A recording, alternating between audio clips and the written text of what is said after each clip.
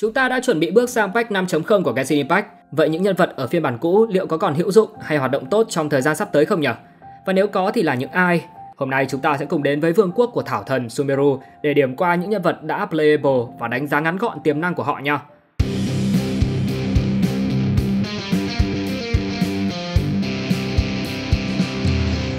1. Tagnari. Mở đầu cho phiên bản 3.0, chúng ta đã được trải nghiệm một nhân vật playable đầu tiên của vùng đất Sumeru là Tagnari.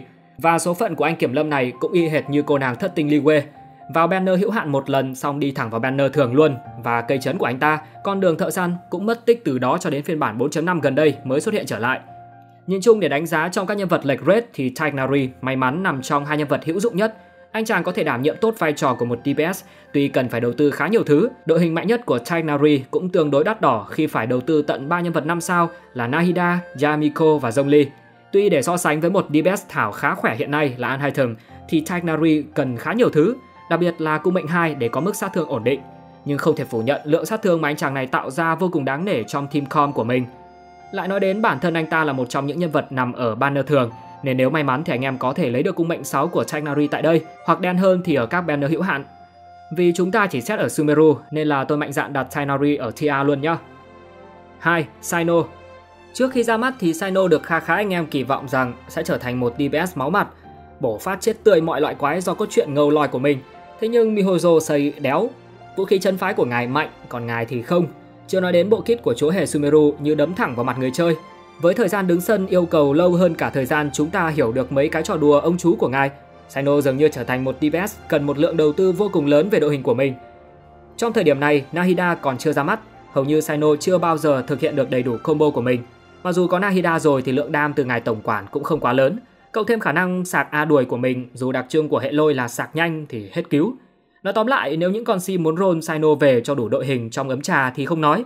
Nhưng nếu anh em yêu cầu một DPS khỏe và combo đơn giản, chi phí đầu tư thấp thì Sino không phải là một lựa chọn hay để roll về đâu. Chốc của ngài thì hay nhưng gameplay hơi lỏ, rank C thôi nhá. Ngài mà 4 sao chắc tôi nhét xuống dành D. 3. Nilo. Cô nàng vũ công kể từ khi ra mắt đến nay luôn khẳng định vị thế của mình nhờ lượng sát thương Nilo hỗ trợ tạo ra trong team hạt thảo.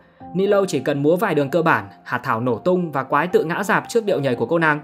Nilo làm tốt trong vai trò hỗ trợ sát thương bằng hạt nhân thảo đặc trưng của cô nàng, hạt căng tràn.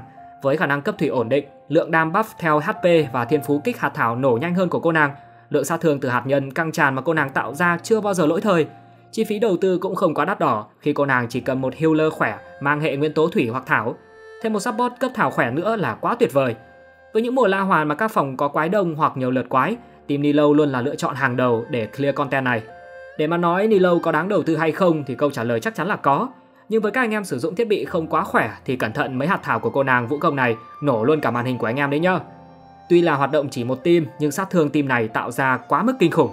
Cỡ này mà không ở S thì hơi phí. 4. Nahida. Đã mang danh thần thì tất nhiên phải mạnh rồi đúng không? Trong Genshin Impact thì thần luôn gắn liền với vai trò là một sub DPS cho đến khi đạt được mức cung mệnh nhất định. Hệ thảo đã từng là vua của meta ở những phiên bản 3.0. Ở thời điểm hiện tại, vị thảo thần của chúng ta cũng ngồi lên đầu hầu hết mọi loại quái trong la hoàn, trừ thảo nguyên bản, nhưng có lẽ nó sẽ không vào la hoàn đâu. Với khả năng cấp thảo của 10 tra thảo cộng lại, Nahida cấp thảo được xem là toàn bộ thời gian vì kỹ năng nguyên tố gắn ấn thảo lên quái tồn tại tận 25 giây mà cooldown có 5-6 giây. Kỹ năng nộ của em bé còn gia tăng một lượng lớn tinh thông nguyên tố lên đến 250 điểm cho nhân vật đứng sân. Đội hình đầu tư lại vô cùng rẻ tiền mà lại hiệu quả. Nếu đếm 10 team có sự góp mặt của Nahida thì đến 11 team là khỏe, nên đầu tư cho em Loli này chưa bao giờ là lãng phí cả. Chưa kể đến nếu Nahida có cung mệnh 2, sát thương của những phản ứng liên quan đến hệ thảo đều vươn lên một tầm cao mới. Nói chung, để Nahida yếu thì quái la hoàn phải thực sự khắc chế cứng hệ thảo, nhưng cái ngày đó khi nào mới đến thì tôi cũng không biết nữa. Vì một meta Loli, hệ thảo làm vua, tôi xin phép để em Nahida ở danh SS nhá. 5. Wanderer. Nhắc đến Wanderer thì tôi chỉ nhớ về mấy cái drama xoay quanh thằng lùn này ở bên Trung Hoa. Để tổng hợp drama về thanh niên mỏ hỗn này thì chắc phải viết thành 10 cái sớ.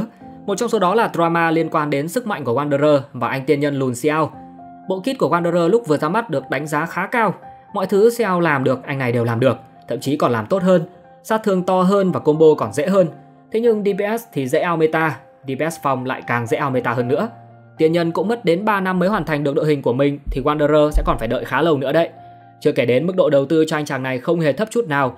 Nói tóm lại, nếu anh em đang trông chờ một DPS khỏe, đánh sát thương lan ra với những con số khổng lồ thì Wanderer chắc chắn chỉ khỏe hơn Sino trong dàn DPS ở Sumeru. Nhưng nếu anh em chỉ hướng về một nhân vật đi map nhanh gọn thì thanh niên này là lựa chọn hàng đầu đấy. Có tiềm năng nhưng mức đầu tư quá lớn, thôi thì có điểm cộng là đi map nhanh nên tôi để ở rank B nhá. 6. Anhithum. Để mà nói về vị quan thư ký này thì chỉ có 2 từ để miêu tả thôi: mạnh điên. Anhithum đang được đánh giá là DPS thảo mạnh nhất ở thời điểm hiện tại. Những con số sát thương gây ra dù tài nguyên đầu tư vào không lớn. Tôi cũng có làm một video để nói về sức mạnh của anh Hải gần đây rồi. Chi tiết thì tôi sẽ để ở dưới phần ghim của bình luận nhá.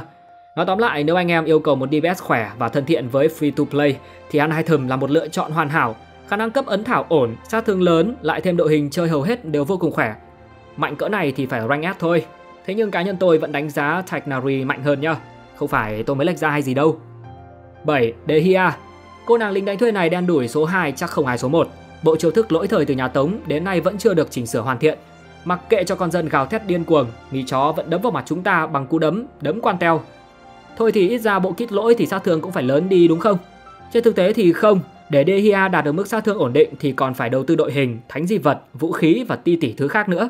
Và với các anh em không cẩn thận lỡ ấn space trong khi đang quạt kỹ năng nộ thì ôi thôi, tự mình gián đoạn kỹ năng nộ của mình mà khả năng nạp của Dehia cũng không khá khẩm gì cho cam.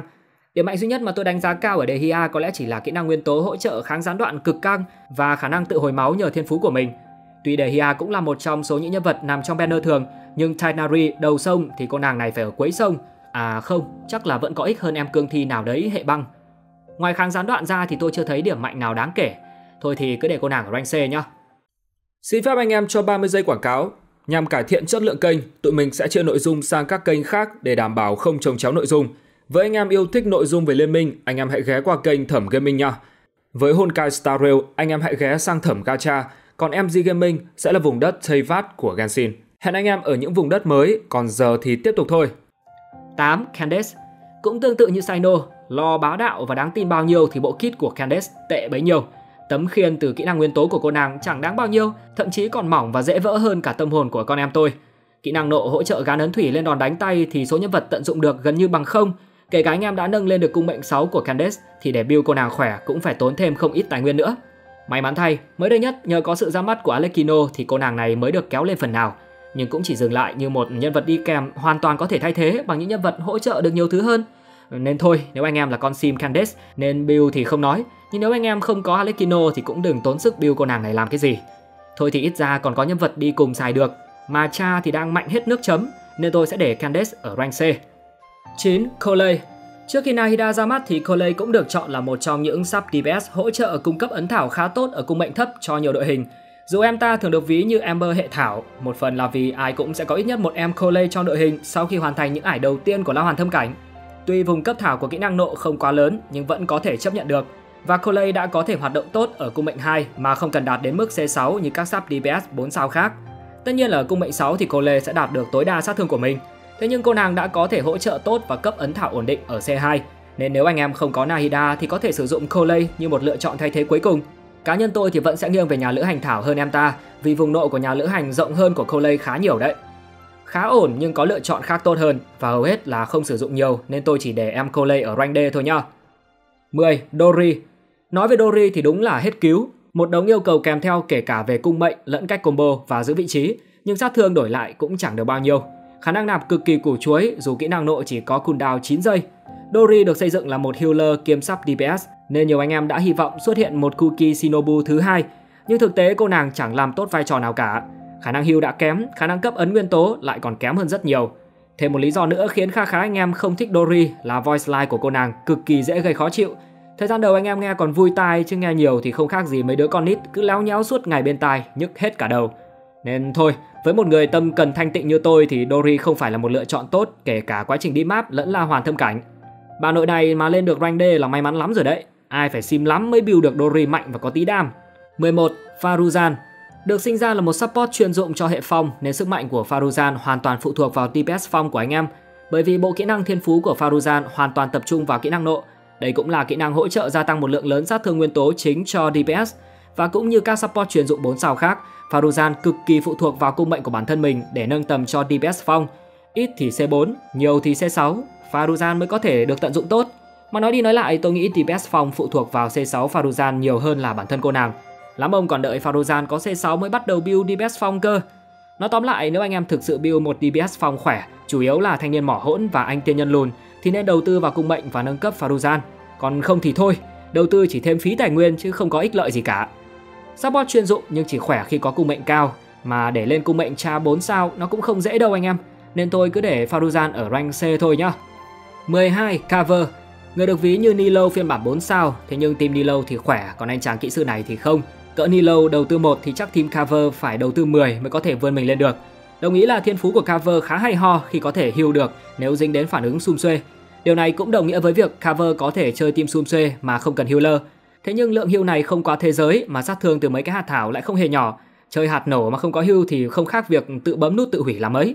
Cá nhân tôi nghĩ anh em đã muốn chơi xum xuê thì cứ roll một em Nilo mà chơi, bởi sát thương hạt thảo của Cover không thể nào so sánh được với Nilo. Chưa kể đến anh ta cần một nguồn cấp thủy off-field lớn để tạo hạt nữa. Cosplay team Nilo ổn áp phết. Dù sát thương tạo ra không to lắm nhưng lối chơi của Cover khá thú vị, nên tạm thời tôi sẽ để ở rank C. Mà nói đến Cover thì tôi chỉ nói đến cái bấc quạt E khiến tạo vật biến mất hệt như Thanos búng tay. Cái bấc đấy thì đã được fix rồi, nhưng đã hơn 1 năm vẫn chưa thấy anh chàng được rate up trong banner trở lại. Khả năng là mi chó đang rén hay sao nhỉ? 13. Layla. Layla là một support hệ băng có khả năng buff khiên tốt và gắn băng lên mục tiêu rất hiệu quả nhờ bộ kit của mình. Layla có khả năng cấp băng khá ổn và gây sát thương nguyên tố băng lên mục tiêu trong một vùng nhất định của kỹ năng nộ. Độ dày của tấm khiên từ kỹ năng nguyên tố của Layla được đánh giá là tốt nhất trong dàn support khiên, thậm chí là dày thứ 2 chỉ sau tấm khiên ngọc của Zhongli. Điều này cũng giúp Layla hoạt động được ở khá đội hình dù ở cung mệnh không. Mặc dù tốt nhất anh em nên có mức cung mệnh 4 để gia tăng sát thương cho DPS của mình. Với một người chơi không thích né như tôi thì có 2 tấm khiên cho nửa trên và nửa dưới luôn là một lựa chọn ưu tiên. Nên nếu anh em chưa có Zhongli mà vẫn muốn có một tấm khiên vững chãi, Layla sẽ là một lựa chọn không hề tồi đâu. Vì một lớp khiên dày dặn ngay từ cung mệnh không, tôi xin mạnh dạn đặt Layla ở rank A. 14. Sethos. Một DPS lôi mới ra mắt ở phiên bản 4.7. Cá nhân tôi thì khá trông đợi vào người anh em khác cha các ông nội này của Sino. Nhìn chung thì Sethos là một DPS khá khỏe so với dàn DPS 4 sao khác. Có 2 lối chơi với thanh niên này là chơi bằng nộ và đánh thường, hoặc chơi bằng sát thương từ trọng kích. Cả 2 lối chơi đều mang lại lượng sát thương khá ổn. Tất nhiên Sethos sẽ mạnh nhất ở C6, nhưng anh chàng vẫn sẽ chơi tốt nếu ở cung mệnh 2. Điểm yếu của anh chàng là khá phụ thuộc vào năng lượng nguyên tố, kể cả anh em muốn chơi kiểu gì.